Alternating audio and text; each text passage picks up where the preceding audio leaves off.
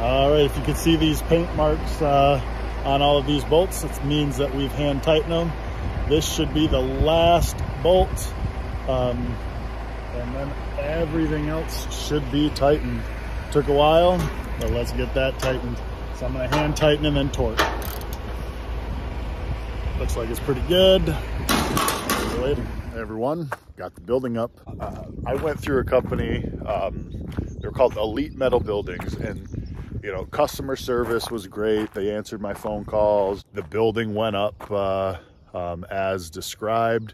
Not many complaints that I have. My complaints dealt with just the way things were packaged. Had a couple things that were damaged. So under this tarp is all the roofing material and siding. So they were shipped on top of beams that I needed. I had to move all that siding before I could get to those, which was kind of a pain in the butt.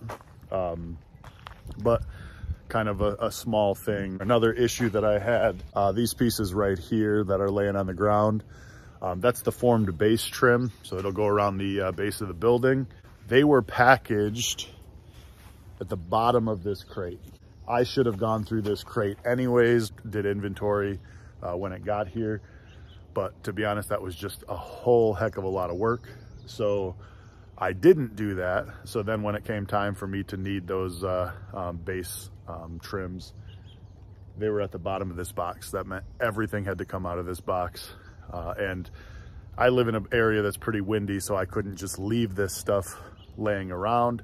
So everything had to go back in after I pulled out the base trim. So just another annoyance, but not a huge deal. Everything else that went wrong was basically human error. Things on this front wall here. We use concrete wall panels. The wall panels are supposed to have an exact dimension.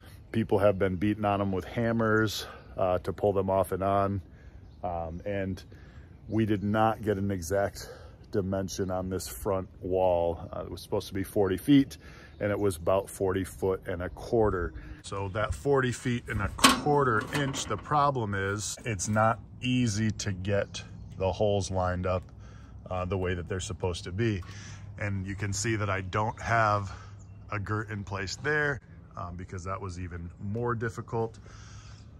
Trying to square up this wall was very, very difficult.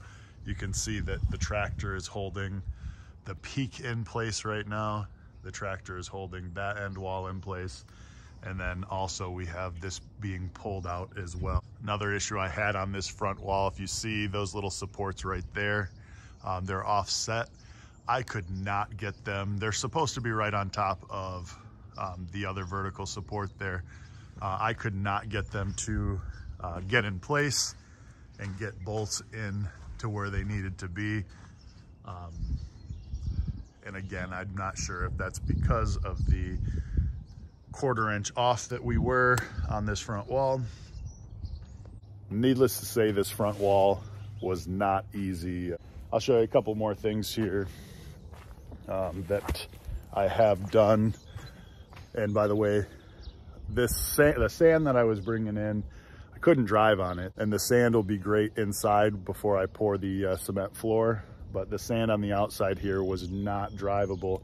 So I asked the excavating company to bring me a little bit more dirty sand, a little bit with more clay in it for here. It's a little bit harder, but we just got a rain, so now it's real slippery. All right, so I had a very similar issue on the back wall. We were only about 1/8 of an inch off on the back wall. The 1/8 of an inch is pretty small, but our biggest problem on this back wall here, we could not get this peak up to where it needed to be. I decided to put this A-frame together before I put it up. Some people decide to do it in 2 different sections. You can see that it's split in the middle there.